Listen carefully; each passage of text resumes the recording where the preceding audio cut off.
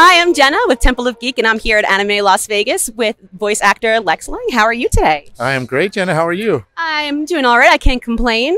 So I would like to talk to you about one of my personal favorites, Naruto. Yes. You have done many voices in the series. I have. Would you like to tell me about some of the characters? Sure. Teiuchi, of course, is our favorite ramen guy. Have some more ramen, Naruto, of course. And then Hayate Gecko, who calls the proctor of the fights, and he's got the cough. He's like, next up, Naruto. He's always coughing, right?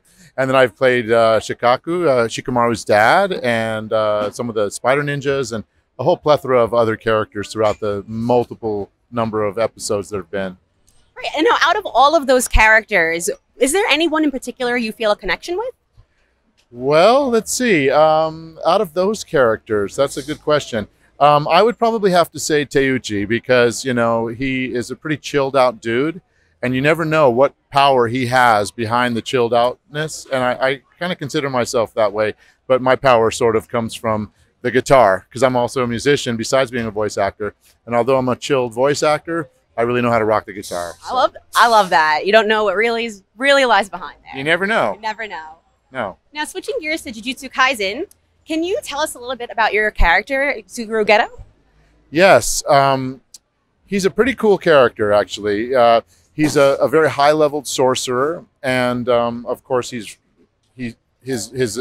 beginnings were that he was part of Jujutsu High, and he was dear friends with Gojo, and several things happened during his life that changed his ideology severely. He went from wanting to protect humans or non-sorcerers to really considering them worse than, you know, animals, like he calls them monkeys, and so. That's something that is pretty cool about the development of his character over time, yeah. Now, the very interesting thing I find about Geto is that you kind of have different versions of him. You see him in Volume 0 in the movie, and now we're about to see him as a teenager in the past. And of course, you have present-day Geto. Out of being able to voice 3 different versions of the character, how do you approach that as an actor?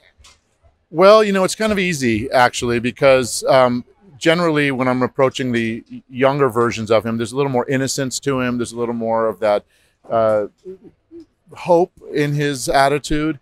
And then as he develops, you get to see the things that have molded his character.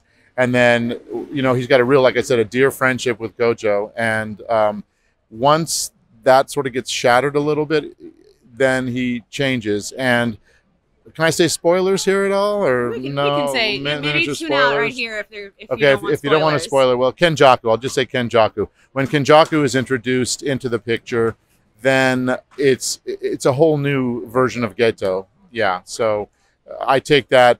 You know, I rely on the direction from the voice actors. This is great.